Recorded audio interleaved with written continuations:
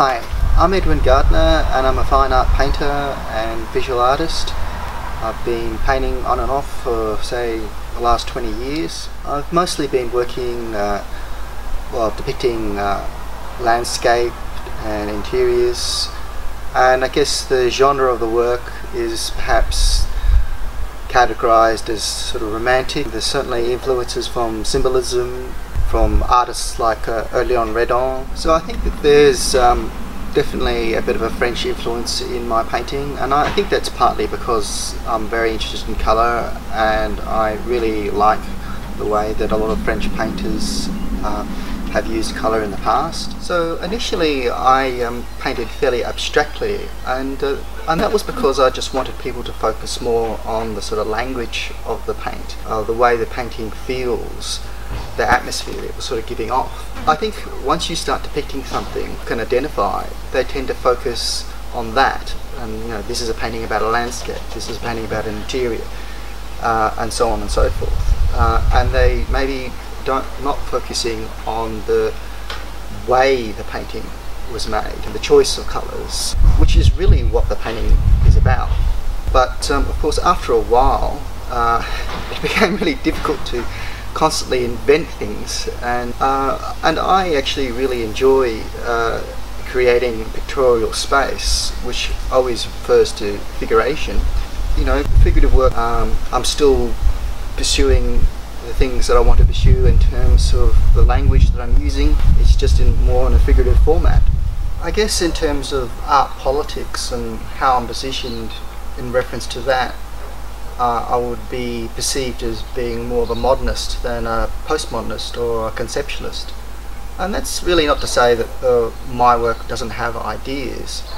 It's more to say that I don't want to use the style or the language that works that are considered postmodern or conceptualist use.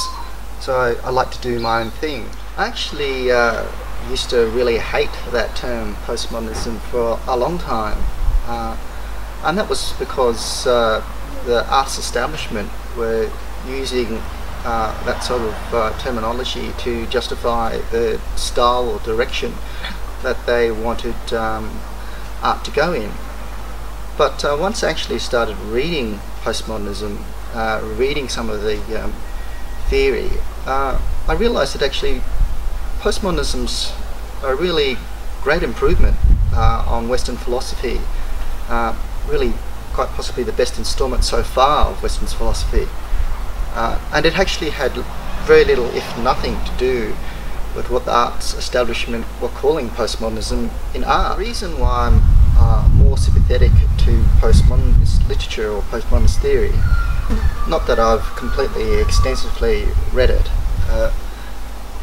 is that it's the most similar to my own philosophical beliefs in terms of Taoism, and it's a lot more compatible with some of the ideas and concepts in Taoism, and that is really the philosophy or thinking that informs me personally and informs my work.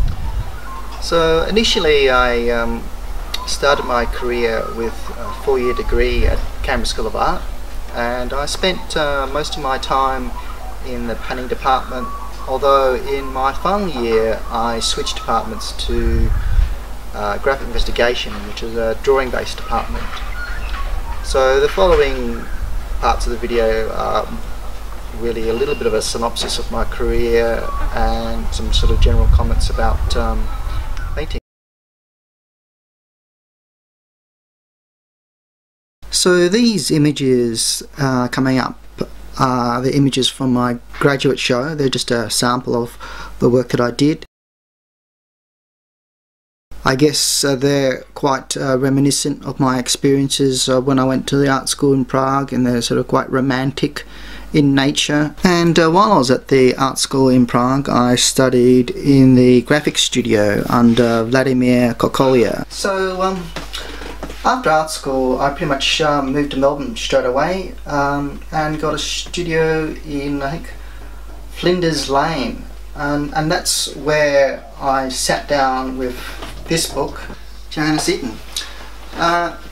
So The reason why I had to research with the colour theory with Johann is simply because I just didn't learn colour theory at art school. I know that's amazing. School is not really about learning painting technique when you think that that would be the central thing that you would learn. I mean, I did actually have quite decent lecturers in my first year, and they were all the people that didn't have tenure and were sort of brought into the school with fresh ideas and, you know, actually motivated to teach the students some actual technique, which was great. And you know, obviously a lot of the terms that I use in some of the videos, like chromatic greys and this sorts of things, are actually the terms that I got from them.